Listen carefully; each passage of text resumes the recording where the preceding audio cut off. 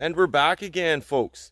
Back for another episode of Off-Grid Living with David Knoll and Elmer right here, hanging out with me today. So today, the last video I showed, I believe was on the garden. One of my last videos I showed on building the garden. Now, there's something else I have to do. I have to have a place to get my starter seeds going. I have nowhere. I don't have a greenhouse here yet. I have nothing prepared really inside to set a few hundred starter plants out in a window or anything. So kind of came up with this idea off of a whim. I'm going to build a teepee, and I'm going to cellophane wrap the whole thing to the top. It's going to allow a lot of transparency for my plants to get that natural light, and there'll be a hole in the roof for the gases and the excessive moisture to escape. Built a lot of teepees in the past. Well, not a lot, a few I guess, for survival shelters when I'm out hunting, or if I want to spend the night in the rain or snow or whatnot. And so this is a greenhouse building video. It's going to I'm going to also emphasize a couple other things in it, like the teepee building, which I think is an amazing survival shelter. It's really easy. It's a lot of fun to build, and one person can do it. So we're going to focus on the teepee for the greenhouse. We're also going to focus on some lashing and how to get a greenhouse up and started, or a teepee up and started. So basically the first step that I did is I went out and I got, as of now, 7 really nice semi-straight poplars. Depending on the size you want your teepee, it's going to depend on the size of your logs and how far you want them spaced out, how high you want your teepee, how much space you need. Preferably if I'm in the snow or I'm in a big snowstorm, or I want my teepee to last all winter, I'll make it higher and skinnier so that I know the snow's going to run off when I'm not there. And then what I want to do is, so I harvested these 7 so far. I might do another 3. It just depends on how big my gaps are when I start wrapping that cellophane around, or you start wrapping a tarp around. You don't want big pushy pockets in there, so you might have to add a few more in there as well. So what I've got cooking now are these 3 here. These 3 are going to be my starters. You want your starters to be as straight as possible, not too heavy, because you're going to have to lift all 3 of these babies at the same time. And when you lay them out, that's the bottom right there. I'm going to be lashing the tops together right here, but the bottom, you want it in about the center of where you're going to want the center of that teepee to be, so that when you raise this up, you don't have to do a whole lot of walking around with those poles. The more you walk around with those poles, the more tendency you have to loosen or snap the lashings that you have up top. And it's a real pain in the butt. You're better just to get it right the first time, be able to put it up easily, and then start moving around. Now, the reason we start with 3 is because we're going to get it up, and you'll have 2 sitting on their own. You'll bring the one out, and then you'll walk back in, grab the other one so you have a tripod. So it's not going to fall over on you while you're trying to get another piece up. You can basically do everything from the one area that you're working. So we're going to get started. I'm really excited once again about this. This is a little bit of a mix of off-grid living and bushcrafting, which I love. I'm going to do a little bit of the lashing technique that I use. I'm going to do a bit of a shout out to a guy that I follow on YouTube. His name is Dan Willett, I believe. I hope I'm not saying that wrong. But he has a YouTube channel called Cold Cracker Bushcraft. And this guy's amazing. This guy is a survival skill teacher. He's a bushcraft teacher, instructor. And I follow this guy regularly. He really helps me out. I don't like to have 1,000 ways to do one thing. And I like that Dan, he probably knows 1,000 things to do one thing. But the ones that he shows and that I see on his channel are the one that I need in my toolbox, that when I'm out there or I'm doing something, I know that I'm going to be doing it the right way, because I know that Dan Willett was the one that showed me. Really good shout out to Dan. I just wanted to say that. His channel is awesome, very informative, and very real and very honest. So I draw a lot of creativity from Dan, and a lot of inspiration. He's runs a good channel for sure. I think it's awesome. So we're going to get started. I'm going to put this down, set up the camera, show you the lashings, and then we'll get the poles up. Okay. Let's lash them up. Okay, guys and gals. This process takes a few minutes. I built myself a little dead grass pillow to rest my knee on. So basically what I've done, so you're going to line up your logs so they're all basically flush. You want all your logs about the same length. Now I have a piece, I didn't have much rope around the homestead. I had two kinds. I had this marine rope and I had this baler twine.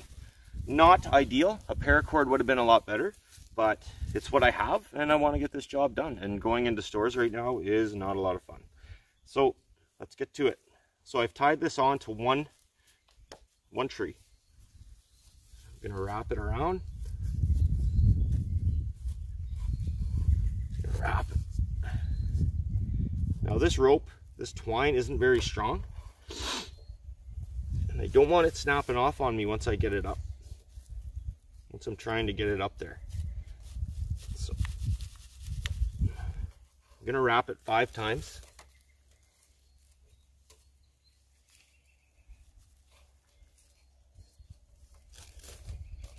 Like this.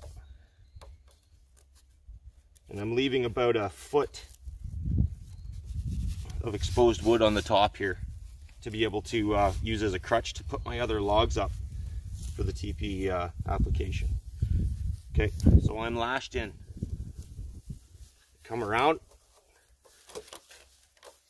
like this. There's the tricky part. Reach under.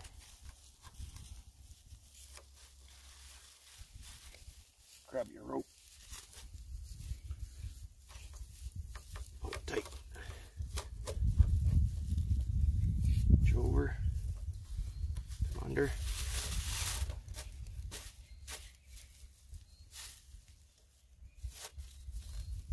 This. Pull it tight. Now, it's starting to get really tight.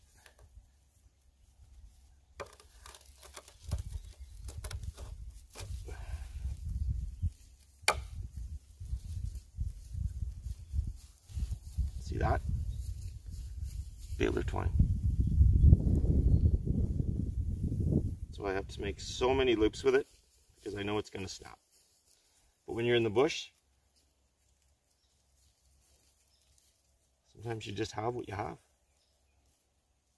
Have to make do. And today, I have baler twine.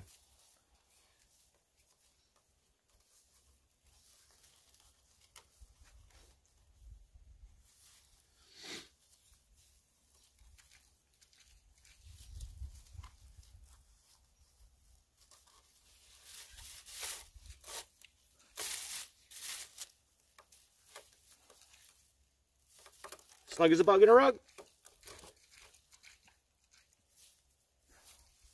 One more time.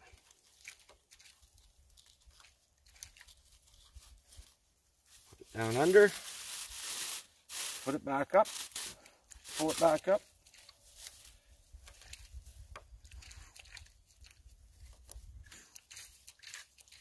Now I have a really good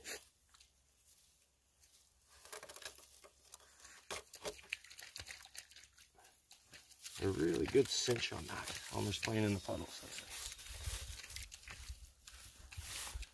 nice. Okay. That lashing's feeling very nice. Put your other log in. If you have any curvatures in your logs, try and get them to face the same way.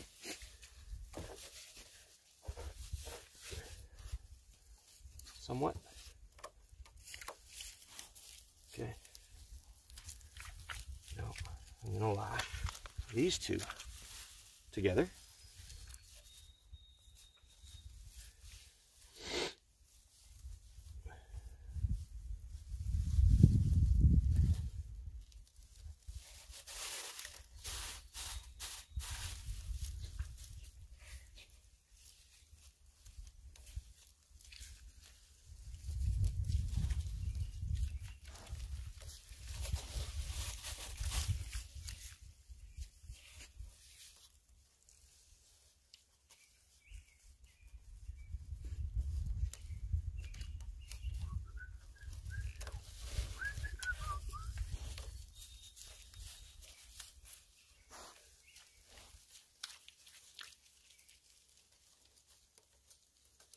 I hope this greenhouse works. I think it's going to be nice. I've seen the cellophane wrapped survival shelters before.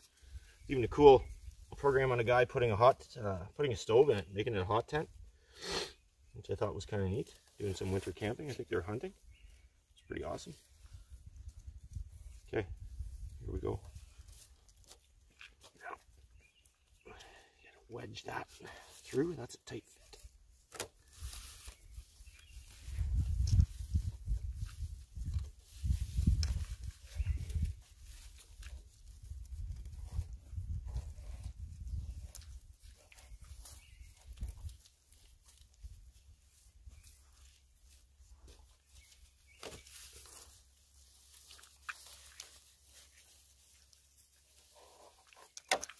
Oh, baler twine. Don't give up hope. Keep moving forward. Tie her up. Keep on trucking.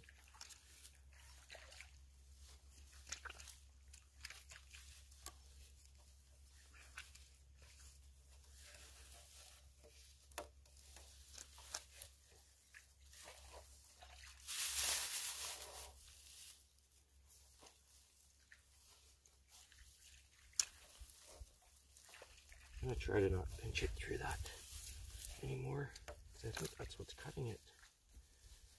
Every time I pinch it through that top tree or log, it messes it up.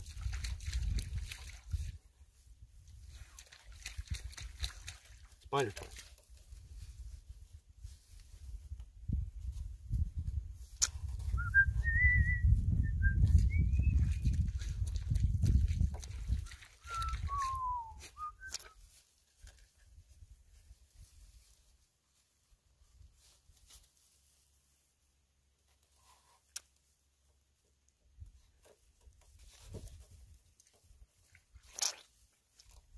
Getting tight.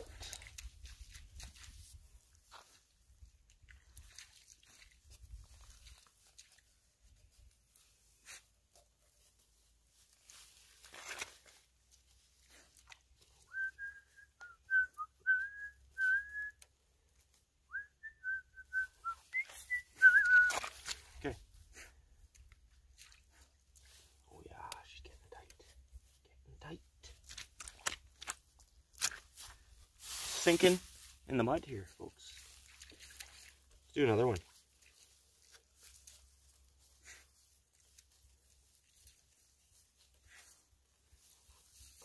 Let's do another one. Why wouldn't you? Okay.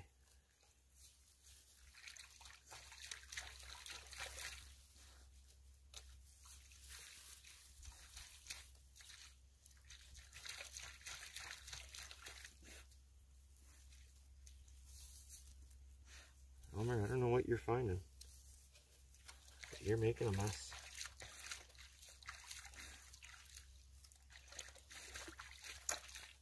Making a mess, guy.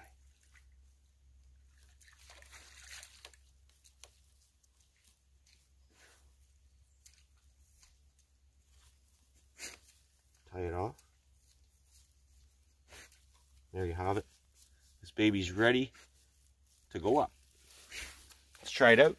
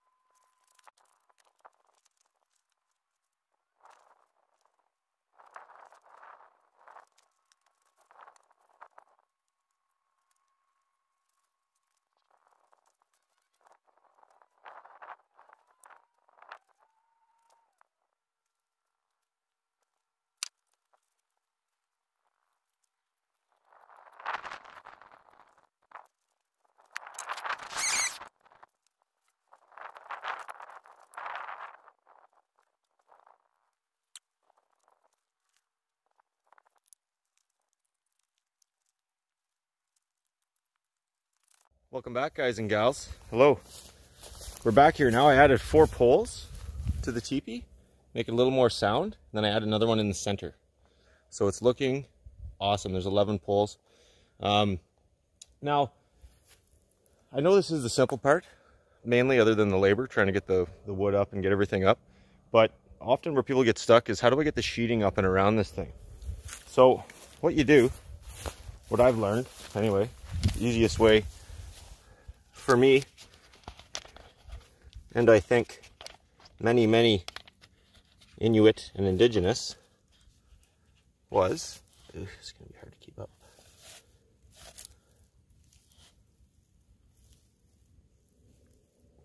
Is you take this twine or your rope, tie it around your tree, the top of your tree. I hope you can see this. And then you lash it to whatever you're covering. I mean, they would use hide. We use tarps nowadays. But yeah, so basically you would just lash this. This is your last pole you're putting up, I must say too. It's your last pole. So all you're going to do is lash this on, tie it on.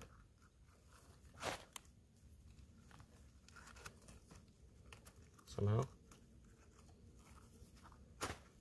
Boom. That's tied on. And you're going to come over to the other side of your sheet, whatever sheet you're putting up.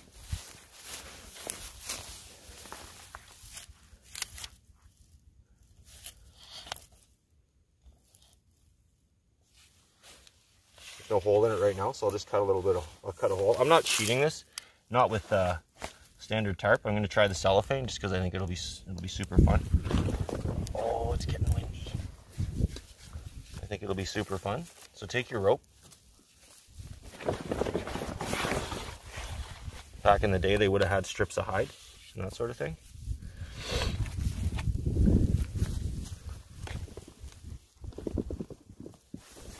It flew away. Slice a hole in the top. And tie this rope on, and then this rope's just going to hang down.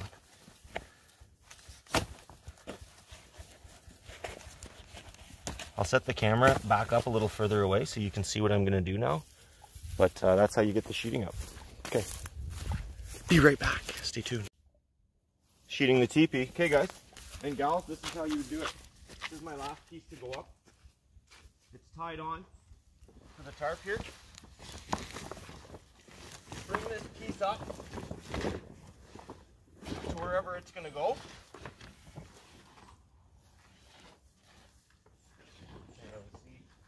Right there. Go.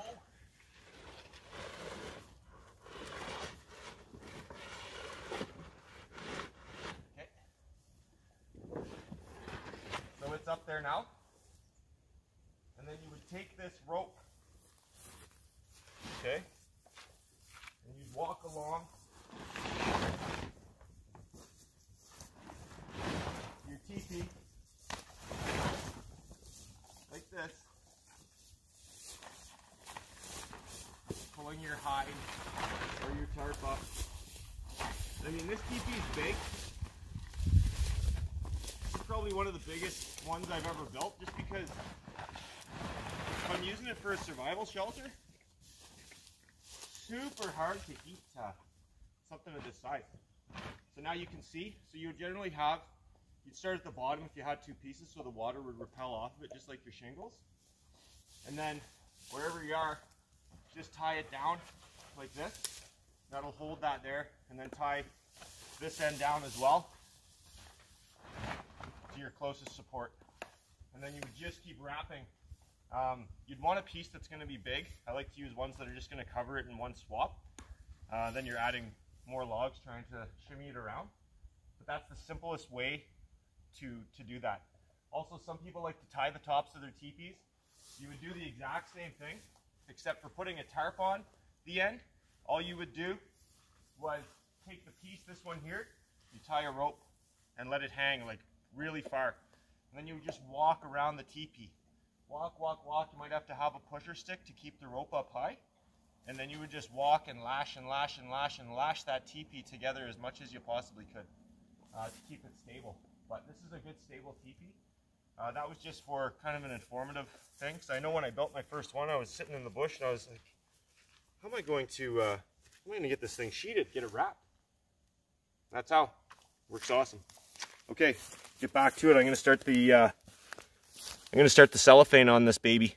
Okay, hold on.